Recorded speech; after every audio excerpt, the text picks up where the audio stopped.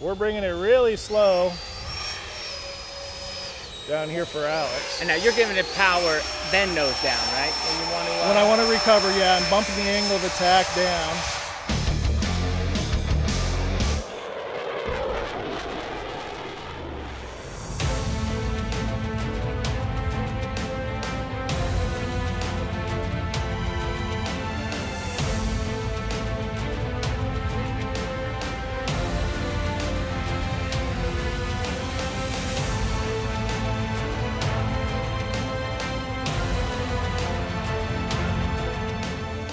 Hello everyone, welcome back to Motion RC. I'm James, and today we're going to be showing you how to set up the thrust vectoring unit, which is optional on the JAS-39 Gripen. On a Spectrum radio, we are going to be using a DX9 for the purpose of this video, but I have this one plugged in. This is how you've seen it fly now. This is how we've been flying it. So I'm going to show you 4 mixes today, and this is going to piggyback off of the canard mixing video. So we're going to take it from the point where you already have your canards working as they should, where when you turn left, you get left. When you turn right, you get a right roll where your canards act oppositely, and then in the pitch, your canards work opposite of the elevons in both pitch, up and down, as you can see. But now what we're going to do is show you that we put it on a switch that day, so you can take off and land. As you can see, everything happens here without anything happening. Let me just make sure. All right, throttle cut is on, and you see everything working. Now when we flip the H switch in the back, that's how we set it up. You will see now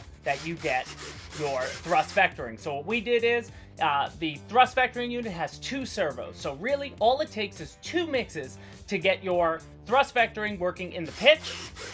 That is mixing it to the elevator. And then in the yaw, where you mix it to the rudder. But then we're going to show you 2 more mixes because Justin Lamb, who was kind enough to come out and fly with us, after he flew it once or twice, he said, I want to add a little bit in the aileron as well. So you'll see here that we also added both the rudder and the thrust vectoring yaw into our aileron. So that took 2 more mixes because you have to mix the aileron to both the rudder on a separate mix, and then you have to mix it to the yaw on the thrust vectoring unit as well. So as far as this video is concerned, if you remember, going back to my canard video, I put both canards in aux 2 and aux 3 ports of the 10-channel Admiral Stability Plus gyro. That leaves me 2 more free channels for the DX9 because this takes 9 channels in total to get your thrust vectoring set up. So I've plugged, the yaw is now plugged into aux 1, which would normally be the flaps, and I have the pitch on the thrust vectoring unit plugged into aux 5. So what you're about to see is going to be from that point. So let me just unbind it from this model. I have a new model set up where we don't have those mixes in place, and then we'll show you how to get it set up. Alright guys, as you can see in my model, I've set up the JAS-39 Gripen. I made a copy. All I did was copy the file that you just saw me using, and I deleted out all the mixes that were already there. So as you can see, if I move around my sticks, I still have my canard mixing set up. So I am using just the 7 channels. And as I told you now, I've plugged in the yaw of the thrust vectoring into my flap channel, and I plugged in the pitch of my thrust vectoring into the aux 5. So the first things first you want to do, if you notice right now on the Gripen itself, that you might do this when you plug in your thrust vectoring initially, you might see that it's not center. Before you bother playing with the ball links yet to center it out, what you want to do, like we did for the canard mixing video, is you want to go into your channel assignments first. So you'll see here, we are in our page. We got to back out in order to do that. So we go to System Setup. We got to leave, so it's going to unbind your aircraft. And you want to go to the channel assignments page right here. Now what that's going to do is, with all Spectrum radios at least, like DX9, you see we got 9 channels in your port assignments. What you want to do is inhibit it like I did. So remember, as I said in my original video for the canard mixing, we had to inhibit aux 2 and aux 3 because that's where my canards were plugged into. But based on the fact that I need 9 channels, the DX9 has 9 channels. I'm using aux 1, which is not available to you. That's because normally that would be your flaps. So you don't have to do anything with that. But you want to go over to aux 9 because if you notice, it's on the roller on the back left here. So when I roll it, you can see, well, right now we're not bound up, but that would move the elevator servo there. But what you want to do is inhibit that. So rack that all the way back to inhibited. Now watch what happens when we back out. This is going to rebind the aircraft. And you can see that we are now ready for the thrust vectoring. So nothing is going to move those two servos normally because I don't have a flap setting on this, so we're not going to worry about that. But now at this point, if your thrust vectoring unit is not centered, you can go ahead and center those ball links right now to make sure that your thrust is going to be dead center when you're in this position. So if you want to do that now, go ahead and do that, or you could just do it at the end after you do your mixes. It is up to you. So now let's get started with the mixes. So where you're going to go, your first page is going to be into the mixing. Now, as I said, you can see here we have our 4 original mixes, 2 for the aileron into both canards in aux 2 and aux 3, and 2 for the elevator into both canards, aux 2 and aux 3.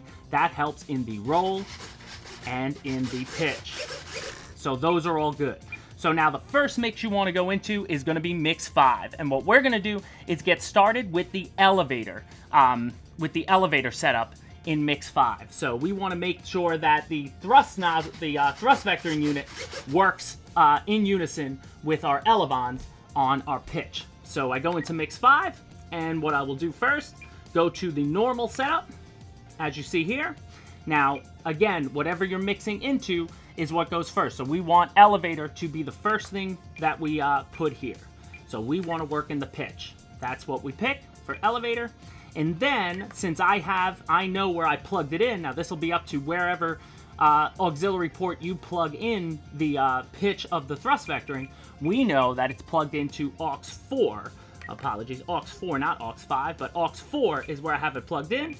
And now, that is how we want to set up the mix. And now you just got to play with your rates. So I'm going to start, because I remember where we were. I'm going to go back on one side to minus 100. And then we can test it to see what happens.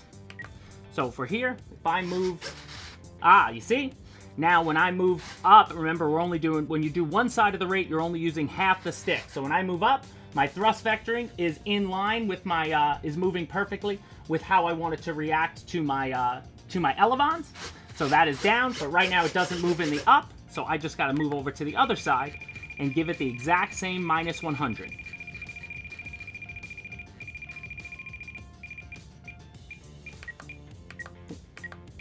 Back out, I went one over, so now we're at 100. Let's try it again. There you go, up and down. So now my thrust vectoring is working perfectly with my pitch of my elevons. So now what you want to do also though, make sure we want that working on a switch. So if you see down here, if your switch is on, that means it's always going to be on. So you might not want to fly like that. I wouldn't recommend leaving it on until you're more than comfortable with flying in thrust vectoring. You want a way to shut that off. So over here, we want to put that onto our, what we used was the H switch. So now when I put that on the H switch and I back out, when I move it without, we are here. When I flip the H switch, you can see I get it in the pitch. And what I will say is you do not want to turn on the trim on this mix. You do not want to be trimming your thrust unit when you're going at all. That's only going to affect you. The only things you want to change when you trim are going to be any of your control surfaces, but I would not recommend trimming this. So this is a perfect setup for your pitch on the thrust vectoring unit. Now we're going to back out and let's do the yaw. So now we go, that was mix 5 as you see here. Now we want to go to mix 6. So now mix 6 is going to be, again, we want the yaw to work with the rudder. So right now when I move the rudder, I get nothing. So when I go to normal, so first things first, you want to find your rudder will be the first side of the mix. And then I know that I plugged in the yaw of the thrust vectoring into auxiliary 1. Now auxiliary 1 is really your flap channel, so it's going to be labeled flap in your DX9 or most of your Spectrum transmitters, I would assume, but if it's aux 1, then use aux 1 if that's the case. So right now, that's how you set up the mix, and then we're going to go into our rates. And I remember from the last one, because I only just looked at it, that we need to go 100. So I will rack one to 100, and I will give it a shot. So rudder, there you go. It moves with the rudder to the left. But as you can see, it doesn't move to the right yet because I haven't put in a rate. But now say I did this wrong, you would know it was wrong. Say I rack this to minus. Let's just rack it up to like minus 42. When I move left, it works, but watch what happens when I move right. Up, it starts moving back to the left. That's how the both sides of that rate work. So you want to make sure that you check whatever rate you do as you do it. And this is something you could play with. You might not want the thrust vectoring to move a full 100% on the servo with the rudder. That's something that I can't explain why you might not. Like maybe you only want 75% of the vectoring. That's for people who are really getting deep involved in the thrust vectoring unit. For our purposes, we just want it to be full on 100% of each servo, giving us full motion with our rudder. So you can see now my rudder is working, but what we want to make sure we don't do is turn on the trim, leave that inhibited. But now we also want that to work on the switch. So I'm going to click here, and then you could just move the switch and it'll put it where it needs to be. And then just make sure you save that setting. And now when I move the rudder, nothing happens. But when I flip the H switch, everything happens. So now I've got everything on my thrust vectoring. And when I flip the switch, it goes right back to center. So I can quickly get out of thrust vectoring. So there you have it, guys. As far as just setting up the thrust vectoring goes, you are now done. You will have 6 channels on this Gripen if you have it set up as I do. 4 for your canard mixes to your elevons, and then these last 2, which ended up being mix 5 and mix 6 for me, for your thrust vectoring. So it's really just 2. But now I want to show you just briefly how we enjoyed flying it, how Justin enjoyed flying it the other day when we were out of the field. He wanted to add a little bit of rudder to both the yaw of the thrust vectoring unit and to the aileron, to his roll. Because when he was trying to high alpha, which is what a lot of guys want to do with their thrust vectoring units, he was finding it he wanted a little help with correction, being able to correct himself by adding a little bit of rudder to his roll. So we'll show you how to quickly do that. So you're going to go into mix 7. And the first mix you're going to do, we want to get the rudder working with the roll. So how do you work your roll? You want to go into your aileron setting first, and then you want to mix that into your rudder. So find rudder there. And now what he did, we just went with something small. We went with 10, he wanted 10%. So just a little bit of rudder. A lot of guys fly like this anyway, regardless of thrust vectoring or anything. Warbirds, I know a lot of guys love to add rudder to an aileron. This is a pretty standard mix, so you can do that here. And then we did not put this on a switch. He just wanted this to work fully. So when I roll left, you can see my rudder moves just a little bit. And when I roll right, my rudder moves just a little bit. So that's for the rudder. But then what he also wanted was to have that thrust vectoring nozzle also move in the yaw. All right, so we back out of here, and now we're going to go to what in my transmitter is going to be mix 8. So this will be the 4th mix that we do, and we are just trying to mix our yaw of our thrust vectoring into our roll. So again, you're going to go to aileron.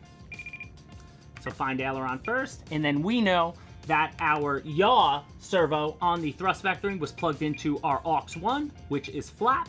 So I find the flap, and what he did for his setup, the way he was flying, he racked this one up to 20% actually. He just liked the feeling. He started at 10% and thought he wanted a little more. So again, these are suggestions. These are not final, but then he also put this on a switch. He didn't necessarily want, he only wanted the thrust vectoring the nozzle to move when he was in thrust vectoring. He didn't want the nozzle to move when he wasn't in thrust vectoring. So rudder to aileron mix is fine to not have on a switch, but he wanted to make sure that he also put the roll with the thrust vectoring on the switch.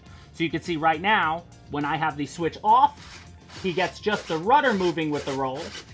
Then when he flips the switch, you get the thrust vectoring nozzle and the roll as well.